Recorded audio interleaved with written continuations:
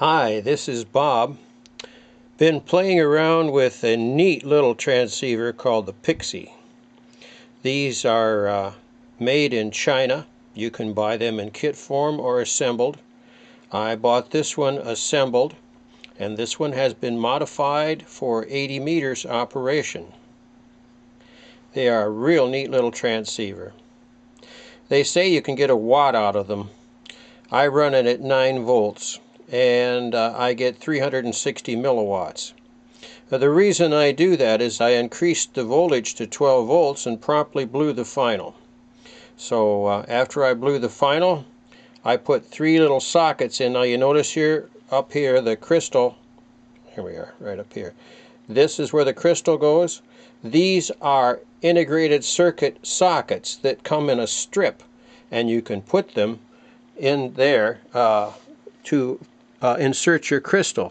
I stacked 3 of them on top of each other and soldered them together with my tiny soldering iron. You notice this is the way those sockets come. If you work on ICs too, what if you need a socket for a round IC? You can't find those anywhere. You can make them out of these. I can't tell you exactly where to get those. I don't know exactly where I got them. I got them at a ham fest, so I don't know even what the guy's name was. But I'm sure they are available at Mauser or DigiKey, different suppliers. But they're IC socket pins in a strip, and they're actually round, which is really nice.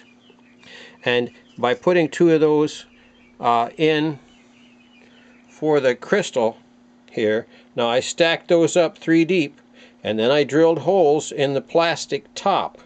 And by doing that, then you can insert a crystal when it's in the plastic case. I have this out of the case right now. So I have installed those 2 socket pins there. And like I say, not on this one, I've got another Pixie, but I blew the final, so I put 3 of those right here for the final. Now this one is modified for 80 meters, and I thought you might like that information.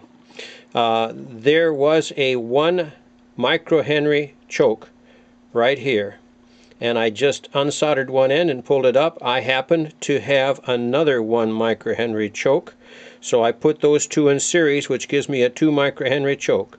The 2 capacitors here were changed, one there and one there. I can point them out with my finger here.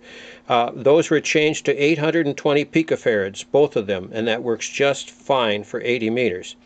Now, some of the crystals I have did not oscillate when I put it on 80 meters.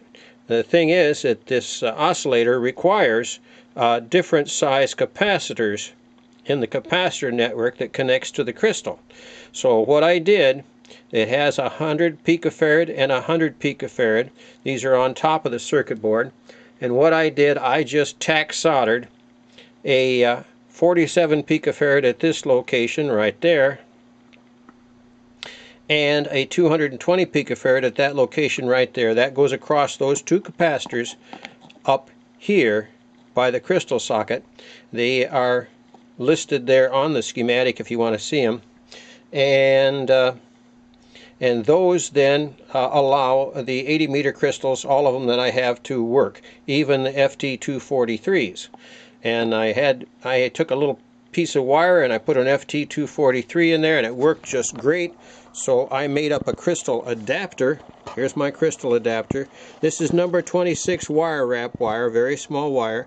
It just plugs into the 2 crystal socket pin assemblies that I made, and then I can plug in the FT243 crystals. Now this one here is for 40 meters, I know. I've got a couple of 80 meter ones here that go into this unit here for 80 meters. It works very good on 80 meters, no problems at all. Now the reason I run this thing on 9 volts is because I ran it on 12 volts once and promptly blew the final. So I hooked up a new final there, like I say, with socket pins, and then I stuck my fingers onto the transistor, the final transistor, while it was running, and I found out that little stinker runs really hot on 12 volts. At 9 volts it just gets warm, so that's what I'm doing. I'm running it at 9 volts.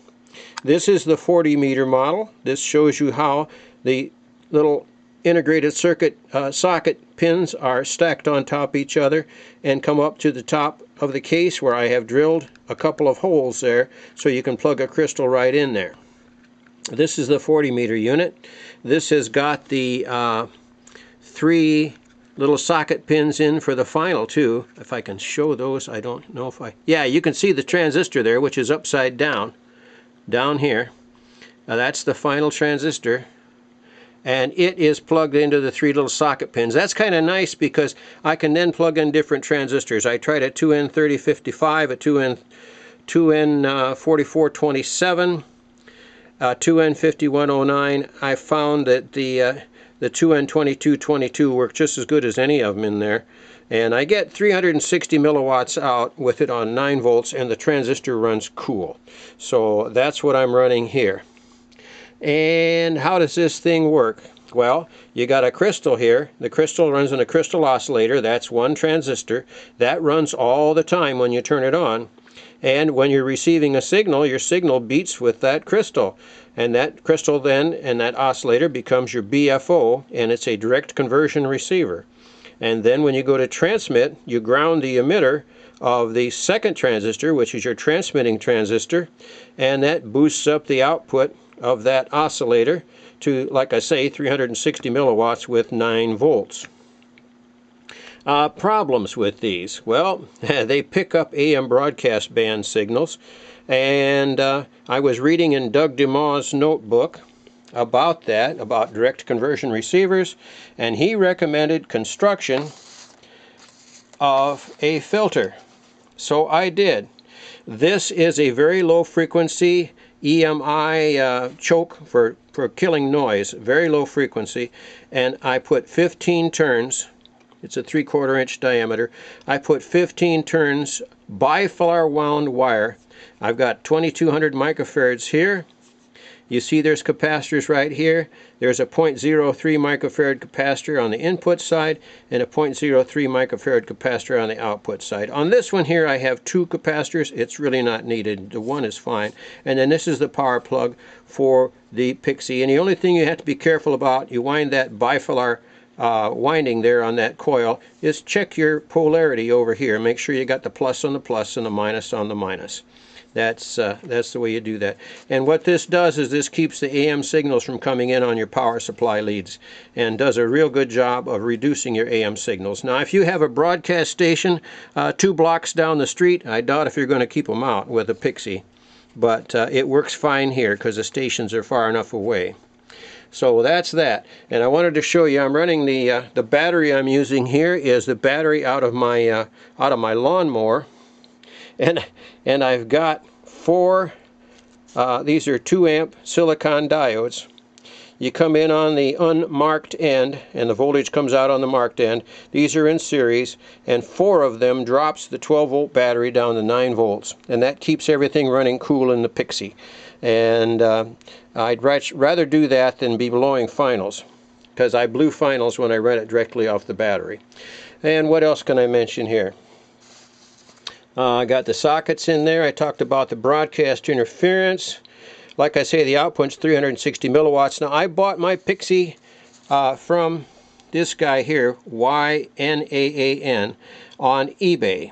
And if you look for assembled 9-13.8V S-Pixie, S-Pixie that is, this will come up. It's about the 4th one down, I think. There's a lot of guys selling them, but this guy, I've bought 2 of them. They were both shipped quickly.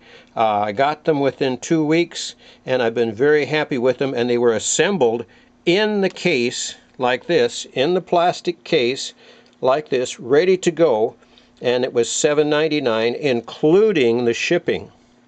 So I just couldn't believe that. The first one I ordered, I didn't believe it, but I thought, well, I'll try $8, and by golly, I got it, no problem at all.